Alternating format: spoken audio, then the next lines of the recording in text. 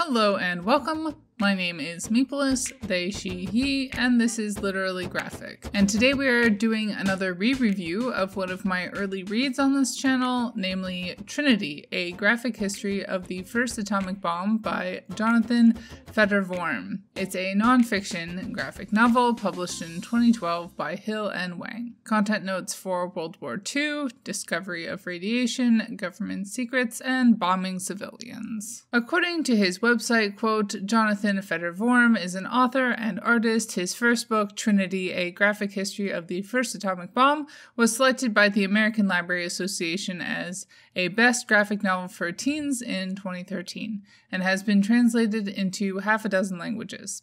His other books include Battle Lines, a graphic history of the Civil War, co-authored with historian Ari Kalman, and the Eisner Award-nominated Moonbound, Apollo 11 and the Dream of Spaceflight. His work has appeared in the New York Times, Slate, and Guernica. Jonathan lives with his wife and son in Montana. End quote. What are some of the key words that came to mind reading this book? Ego, ethics, history, physics, research, us versus them, and doom. The synopsis of Trinity is, quote, the debut graphic book by the gifted illustrator Jonathan Fetter-Vorm depicts in vivid detail the dramatic history of the race to build and the decision to drop the first atomic bomb. This sweeping historical narrative traces the spark of invention from the laboratories of 19th-century Europe to the massive industrial and scientific efforts of the Manhattan Project. Along the way, Fetter-Vorm takes special care to explain the fundamental science of nuclear reactions with the clarity and accessibility that only a graphic book can provide. Trinity transports the reader into the core of a nuclear reaction, into the splitting atoms themselves. The power of the atom was harnessed in a top-secret government compound in Los Alamos, New Mexico, where some of the greatest scientific minds in the world gathered together to work on the bomb. Fetter-Vorm showcases J. Robert Oppenheimer, Enrico Fermi, and General Leslie Groves, the fathers of the atomic bomb, whose insights unleashed the most devastating explosion known to humankind. These brilliant scientists wrestled daily with both the difficulty of building an atomic weapon and the moral implications of actually succeeding. When the first bomb finally went off at a test site codenamed Trinity, the world was irreversibly thrust into a new and terrifying age, with powerful renderings of the catastrophic events at Hiroshima and Nagasaki.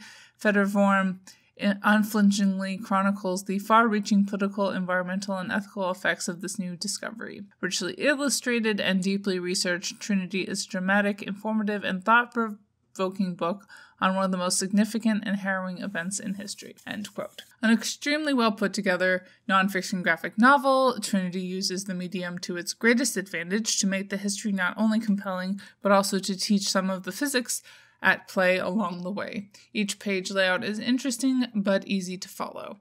Returning to Trinity, one of the aspects I really wanted to re-examine was the angle of the narrative, for lack of a better term. I was wondering if it still came across as subtly but distinctly anti-nuclear bomb. And this does seem to still be the case. It has become harder to believe anyone on Earth would believe any sort of pro-American made nuclear bomb propaganda.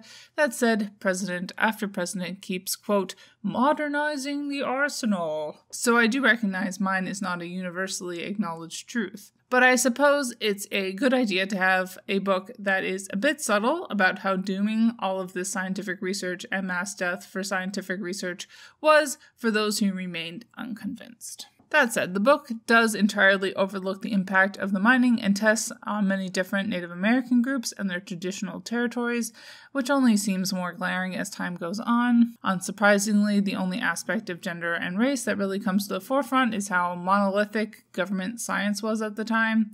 Class and sexuality also wasn't highlighted at all. Fetter-Vorm does spend a few pages portraying the medical aftermath to the dropping of the bomb in Japan.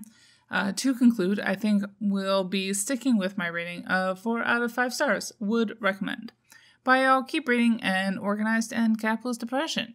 And as always, Literally Graphic is created on land that should be given back to the traditional landholders, which in this case is, to my knowledge, the Mississaugas of the Credit First Nation, non-Anishinaabe people, the Haudenosaunee Confederacy, and the Huron-Wendat Nation.